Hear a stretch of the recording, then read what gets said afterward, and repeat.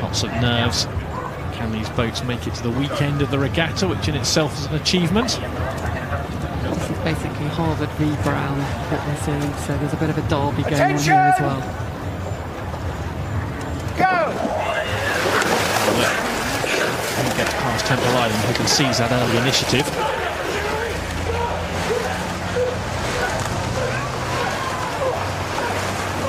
Power from Brown University. There they are on the buck station. Look at Cox there, he's certainly giving it some welly. Yeah, they're looking as if they've gone off the tighter crew to me. I think that Brown crew have really taken it by the scruff of the neck. I think they're going to edge out of the island ahead just slightly. Let's see as the angle comes through. Pretty tough, you know, side-by-side stuff coming out of here, fast and furious. Oh, maybe just an inch or two. Shading it, aren't they, at this early stage? Benson Stevens, the Cox Henley Brown University boat, his head's bobbing up and down. I'm not sure he'll thrill his eight. They normally reckon the Cox should stay as motionless as possible. It's now just looking at it. In fact, Newell and Mosman have fought back and now they've nudged into the lead. So this is a good early duel.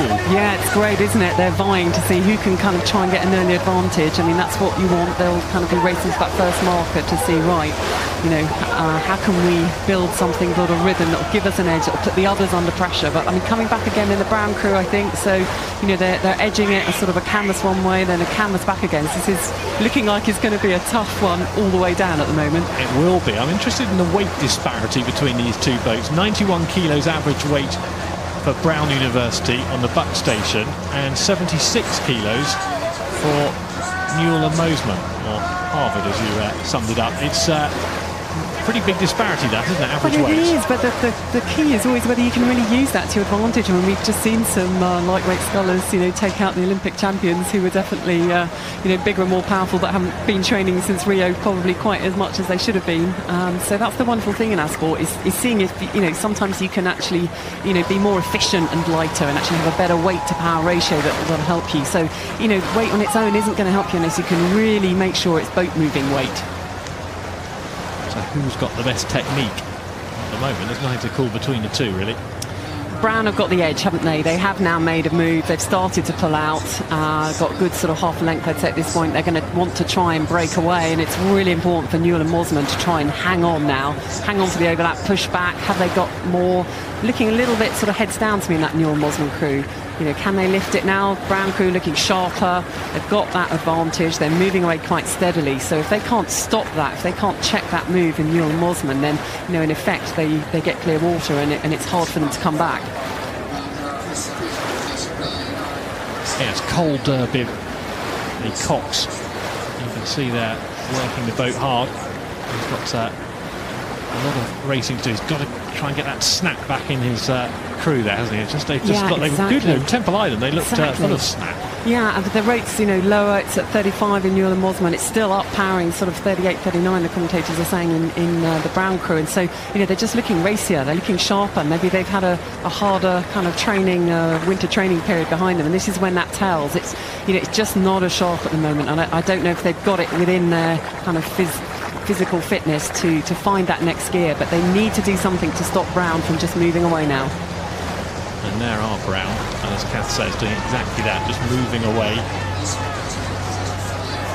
Still a race though, isn't it? Just a length in it. We've definitely seen crews come back from this point, but, you know, they'd have to lift a lot, I think. You know, you can see the rate difference isn't there, and they have moved steadily. They've moved steadily over the last period, you know, stroke by stroke, they're just moving away. They've got that clear water now. That's quite significant psychologically. It's going to be a lot harder for Newell and Mosman. They can only see the sort of ends of their puddles now from the Brown crew. So, you know, that's getting quite comfortable now. It's increasing the clear water every stroke, and Newell and Mosman just aren't doing anything to stop that or think about lifting and actually kind of closing the gap again. Gap only going one way at the moment. Brown with the surge mid-race. Pretty relaxed, aren't they, at this stage? Yeah, they're in control, I think. I think they'll be happy with that. They're the racier crew, they're the sharper crew. They've brought it and they've continued it down the course, so they've held that pace for longer. And I think they're going to keep moving away if the current runs anything to go by.